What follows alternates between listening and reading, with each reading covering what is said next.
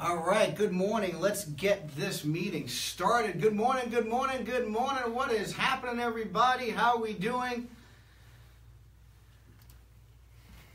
It is Tuesday morning, and I am excited to be here with you guys today. Very excited. Brendan and myself are here in the studio, and we're going to get a few people online right now. Let me get centered here so I can talk about today's sales meeting, which is an important subject to discuss, and is called the process. So whether you're joining us on Zoom Live or whether you're joining us on Facebook Live, I encourage everybody to take notes and get ready to talk about the process in the steps to the sale. And you know, again, we really focus a lot on automotive dealers, but it doesn't matter what business you're in. There's always a process to a sale, and we call it the 10 steps to a sale in the automotive industry. And we have a process in place because it works. You see, what I love about the process, what I love about the 10 steps to the sale is if you do the 10 steps to the sale every single time, guess what? You're going to have a great chance of being successful. However, if you skip steps and you skip the process, guess what? Well, you might not sell that vehicle. You might not sell whatever you're selling. And the reason is because the process is there for a reason. And I say that, think about this. If you go to Disney World, and most of us have been to Disney World, for example, and we happen to live next to Orlando, so it's pretty convenient for us. We only live a couple hours away from there. So when we take our family to Disney World, there's a process that they have. Everything has a process. It doesn't matter what you're doing. Even when you go in one of the rides, right? You know the lines. You have the lines. And the lines, you go straight and you go walk around. And they have this process. And the reason why they have that process when you're getting on to the rides, even if there's a 40-minute wait for some of these rides, it doesn't feel like it because you're always moving. So I want to talk about the 10 steps to the sale, what we call the process. And it's right here in our automotive sales training manual. If you've been to our class, you already have this. Hey, if you haven't been to the class and you want this, you let me know and we'll get one out to you. The process is very, very, very important.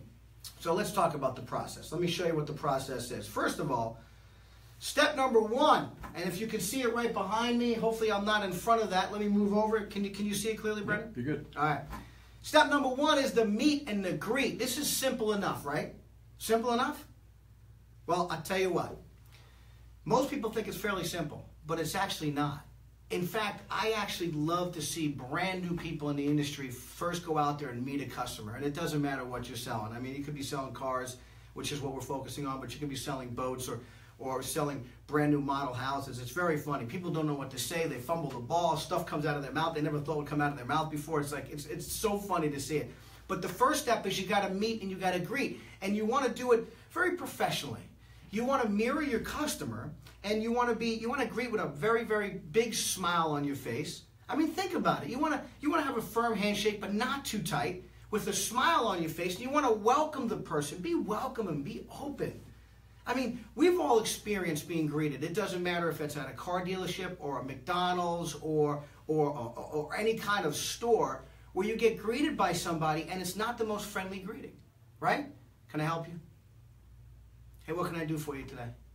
No smile, kind of depressing, right? Think about it. We've been there, done that. I mean, it happens all the time.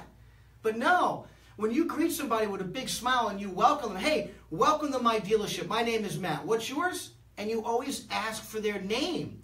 So when they give you their name, now you have their name. You can call them by their name. Studies have shown that people love to be called by their name.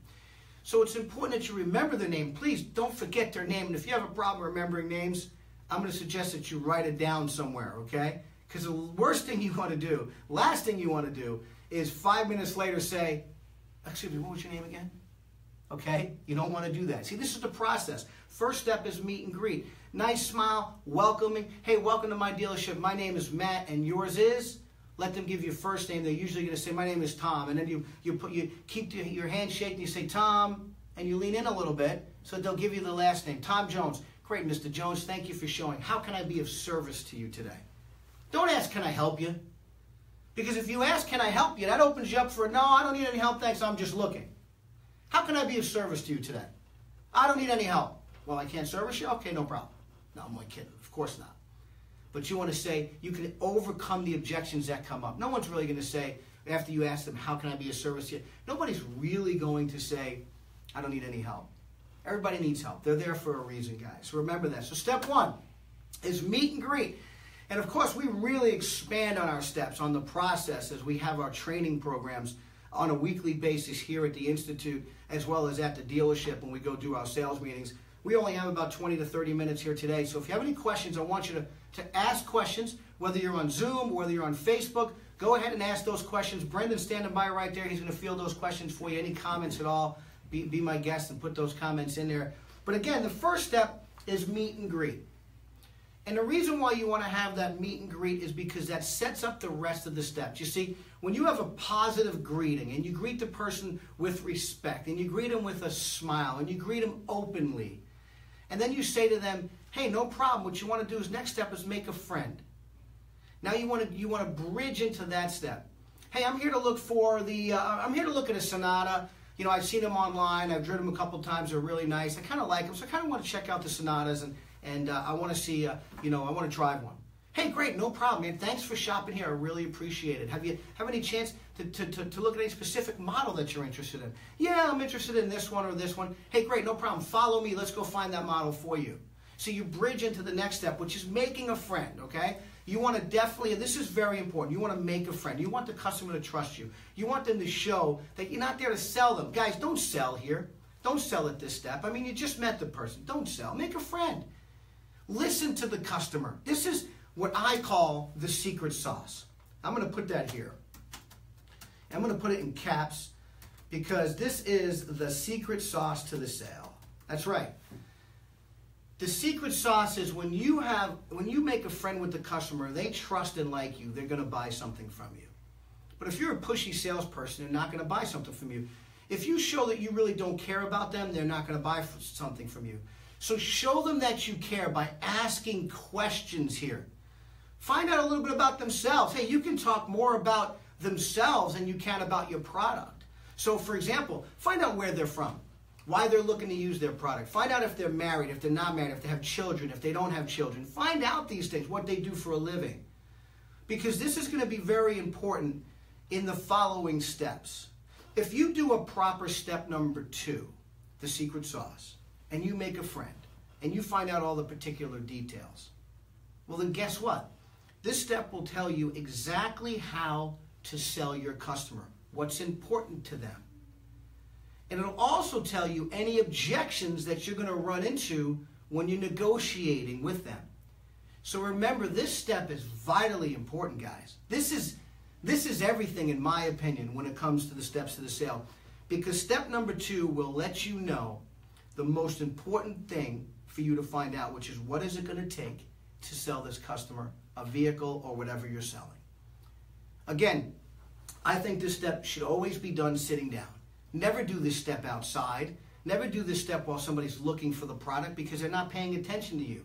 You want to have full attention being paid to you and you paying full attention to them because you're taking notes here. In fact, one of the things I used to do is when I sat down a customer and I asked them permission, I said, Mr. and Mrs. Jones, if you don't mind, I'm just going to take some notes. This way I don't forget anything that you tell me. Is that okay?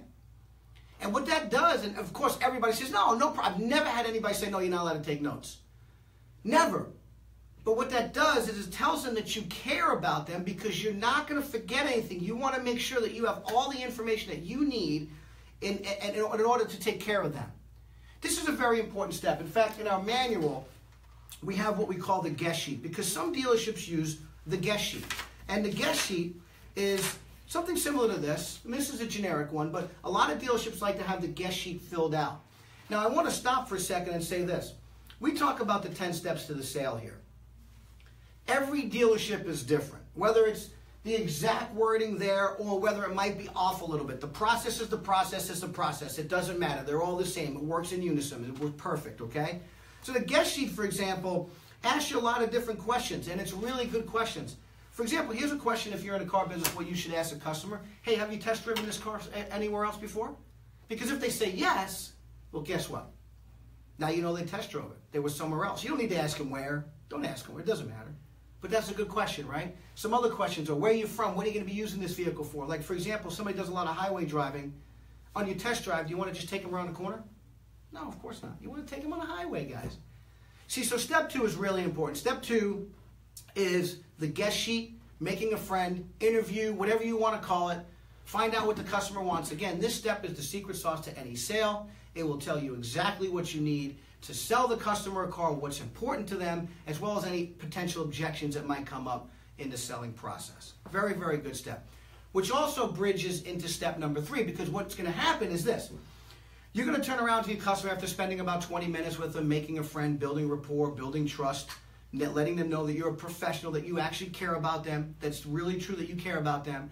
And you're going to say, folks, if you don't mind, excuse me for a few minutes, I'm going to go get the particular vehicle that you're here to look for. Is that fair enough? Of course they're going to say yes.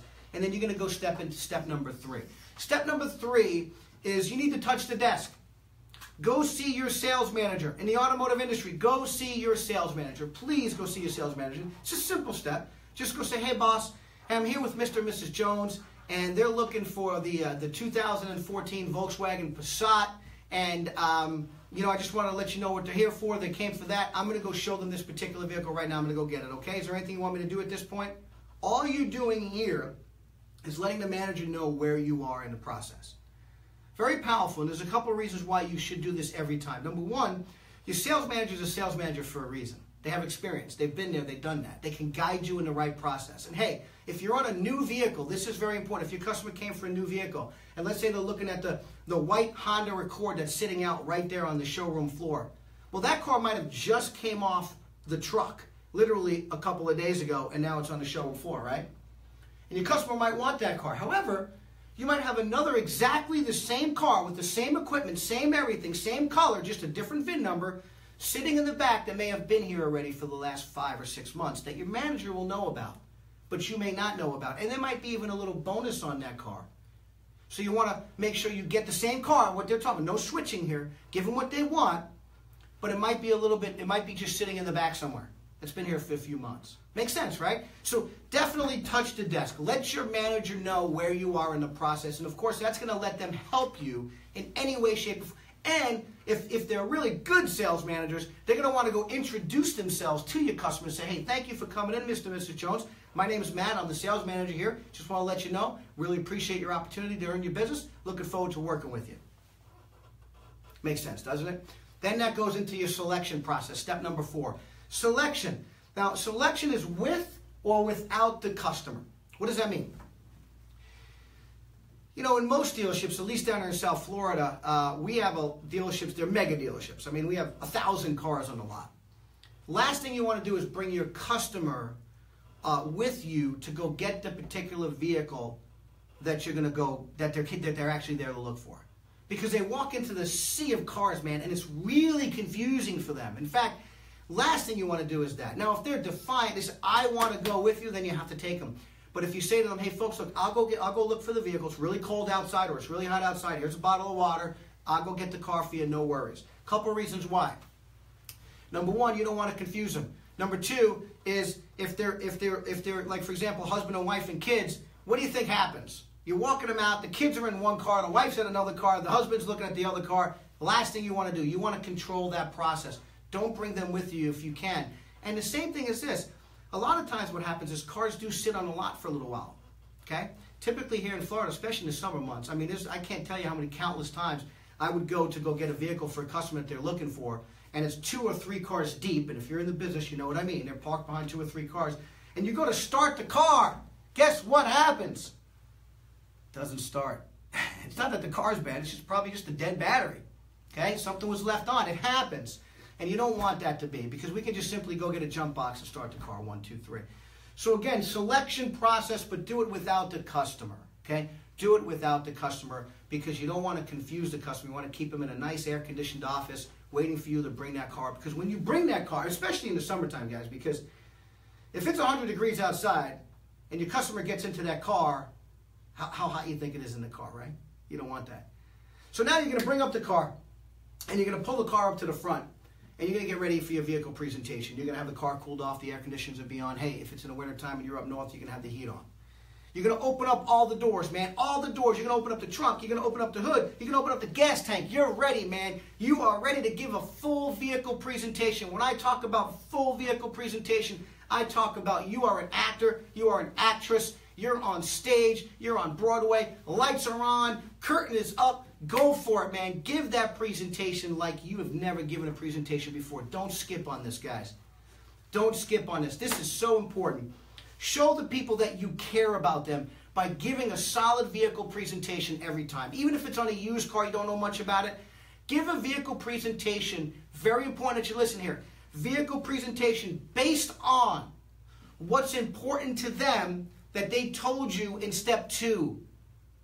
You want to give a presentation about what's important to them. For example, if they have young children, you want to give a presentation based on that safety that they said is important to them. You even want to bring the baby seat and show them how to put the baby seat in the car. You want them to be involved in that presentation. Use your body language. Use their body language. Let them do the certain things. Like, for example, if you're showing a baby seat and how a baby seat gets put into the back seat, grab their hand. Have them feel those steel iron grates that are in between the seats that hold that seat down. Let them get physically involved. Give that presentation solidly. Do a 2-time, 3-time walk around, showing them the specs and the features and what's important to them in step number 2. Hey, look, if the most important thing to them is the safety features, for example, do you want to go over, the twin turbo engine that you're selling them? Probably not. You want to show them the safety features. I'm not saying you don't go over the performance. Everybody wants to know about performance, but what's important to them in step number 2, right? What's important to them in step number 2? Give that vehicle presentation. Guys, don't slack here. Do it. Hey, man, you want to make sure that you are on stage. Show them that you care. Throughout this entire process, you're putting little nuggets in their head that says they're buying a vehicle from you. Then you go into step number 6. Write that vehicle presentation as a demo drive. Now, a lot of dealerships have a policy where you have to drive off the lot first. So you want to do a demo drive. You want to do a thorough demo drive. And here's the thing that I always say. Guys, if somebody's going to buy a $10,000 car, a $5,000 car, a $50,000 car, it doesn't matter. You don't want to just take them in a car and drive around the block and come back. Come on, man. Show them that you care. Let them drive the car. Some dealerships have predetermined test routes, okay? Predetermined test route. If that's your dealership, then you have to go with that. But you know what I used to do? I used to take them, if the customer drove on the highway, what do you think I did? I took them on the highway. I let them drive 20, 30 minutes. Let them feel that car. Let them get emotionally involved here. Guys, this is it. They're going to get emotional. They're going to use their senses. And you should use that. Say, man, don't you love the way that car feels? Man, I love the smell of a new car, don't you? See how you're getting their senses involved? Hey, can you touch and feel how that really does work? So get the senses involved. Let them drive. If they drive on the highway, bring them on the highway. So, for example, but if they're an older customer maybe and they don't drive very much on the highway, then maybe you shouldn't take them on the highway. Take them on the city streets. However, let them drive it and feel it. By the way, always go with them. Okay? Always go with them on a test drive. Very important. Here's another thing about that. Never go on a test drive without a driver's license. Guys, this is so important. This is for safety purposes, okay? So I want to back up a little bit. If they do not have a driver's license, don't go on a test drive. You always want to take a copy of their license and leave it with the sales manager at the front desk, okay? This way they know you're going on a test drive. They can help you with the process, but at the same time, it does protect you. But back to the demo drive. On the demo drive, don't sell. Don't sell. Just let them enjoy. Let them enjoy it. If they ask you a question, answer with a question and tie it down. If they say something like this, man, I love the way this car drives. This car drives nice. Think about what you'd say. You know what I would say? I would say, doesn't it? Doesn't it? That's it. Get the yes. Hey, man, this car really handles very, very well. Sure does, doesn't it? That's it. That's all you need to say. Let them enjoy the car. You don't need to talk much on the test drive, okay? Let them enjoy the vehicle. The demo drive is there for them. Guys, 20 minutes on the demo drive. Don't worry about it. Go for it. Then the next step is when you come back to the dealership. If they have a trade, you want to park next to the trade. If they don't have a trade, you want to park wherever the sold sign is or wherever it's predetermined for you to park. You want to get out of the car, and you want to ask a trial closing question. You want to ask them very simple, hey, folks, if all the terms are agreeable, if we can make all the terms agreeable today, would you like to drive this car home now? And you want to ask that question specifically. You deserve it. You spent an hour and a half, 2 hours with your customer. You deserve to ask them to buy it. Hey, if there's a trade-in, park next to the trade. Get out of the trade, and then you want to say, hey folks, if we can make all the terms agreeable on this particular vehicle, which of these two vehicles would you like to have in your driveway tonight? You see, you want to ask for the business, and there's a reason why you want to directly ask here. First of all, they just came back from the test drive, so their emotions are at their highest level. You treated them with respect. You've done the right thing. You got them the right car. You've earned the right. You flat out say, hey guys, if all the terms are agreeable, would you like to take this car home with you today? And if they turn around, there's only one of two answers they can give you. Yes or no. Okay? That's what you want. Hey, if they give you a yes or they give you a no, guess what? The answer is the same. Great, follow me. If they say, yeah, hey, if folks, if all the terms are agreeable, would you like to take this car home with you right now? Yes, awesome, follow me, let's go get those numbers for you. Boom, leave, start walking, they're going to follow you, sit them down. If they say, no, not today, man, I got to think about it, Matt, say, hey, great, no problem, I appreciate that. Well, let's go inside, I'll get all the numbers so you make an intelligent decision. Follow me. Either way, say, great, no problem. Guys, it's okay. That's what you want. You want a yes or you want a no. That's why you want to ask that question. Folks, if all the terms are agreeable on this particular vehicle, would you like to take this car home with you right now? It's beautiful. Now, here's the key. When you sit down, you got to write them up. You got to write them up. If there's a trade walk, if there's a trade-in, you're going to want to walk the trade, do a silent walk around. Now, you're going to want to walk the trade, and this is very important. We can spend a whole day on a trade walk. Okay, if there's a trade-in, you want to go and you want to write down the particulars. You want to go walk around that trade with that customer before, because guess what? If they have a ding in the door, if they have bad tires, if they have, scratches on their car, you're going to point it out to them, because they're coming in with a predetermined value of what that car is worth in their mind. And I've never had anybody in my 26 years in the car business say to me, hey, Matt, you gave me so much money on my trade. I can't believe it. It doesn't happen. It's never happened. But every single time they say it's not enough for my trade. So it's important that you do a trade walk. Guys, we can spend another hour on this. So we'll do a trade walk actually meeting, maybe the next one, because this is so important. We'll actually take a trade and we'll walk around. Maybe we'll do it live if we can. All right. However, this is where you want to write them up. You want to go for the write-up. You want to write them up, get all their information, put them in the system, because you're going to give them numbers at this point. And then what you're going to do is you're going to go back and you can give them the first pencil, which is the next step, the first pencil.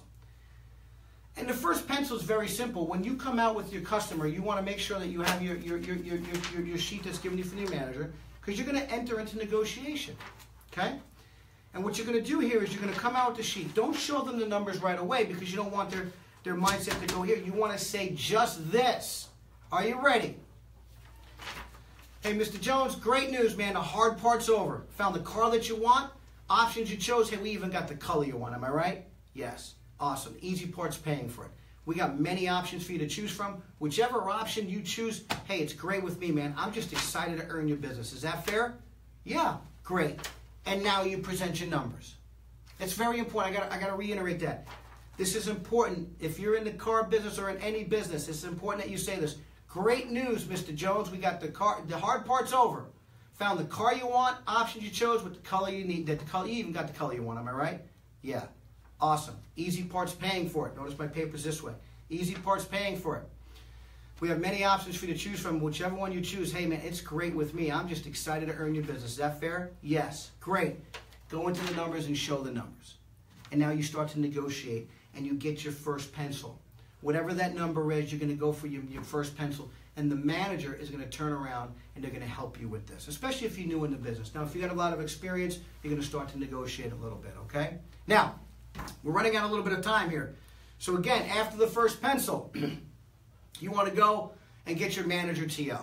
Unless you can close that deal up right there, wrap it up, get it all done, then all of a sudden, boom, you go get your manager TO. Your manager's going to help you with the process. Your manager's going to help to close up that deal. Then you're going to go into finance, do the paperwork, delivery, and then the other steps, right?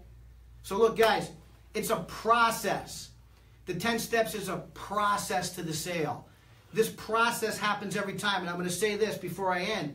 Can you go from me, if the customer walks in and says, I already test drove this in another vehicle, I want to get right into the numbers, I don't want to waste any time. If you go from number 1, step 1, to meet and greet, to start to write up on step 8, you lost the process, you're not in control. Here's why it's very important that you do not skip the steps. Because when you go from meet and greet to write up, hey, no problem, let's go write up those numbers, you may think you're saving 2 hours, but you have no control of the process because you haven't made a friend. You haven't made a friend. You haven't even done a proper selection. Hey, I want to buy that car right there. I already test drove one at another dealership, and I want to get right to the numbers. I don't have much time. Great, no problem. Let's go. No. Sit him down. Make a friend. Don't skip the process. You can't go from step 1 to step 8 without screwing up the sale. It's never happened, guys. So important. Same thing with this. Meet and greet down this demo drive already. You're going to a demo drive. You're going to meet them. Hey, I already test drove. Let's just go for a demo drive. Great, no problem. You skipped all these steps. See, it's a process. Meet and greet, make a friend, touch the desk, vehicle selection, vehicle presentation, demo drive, trial close or trade walk, and then you come in for the close, write them up, TO the dealer, the manager. This is the process that works every time.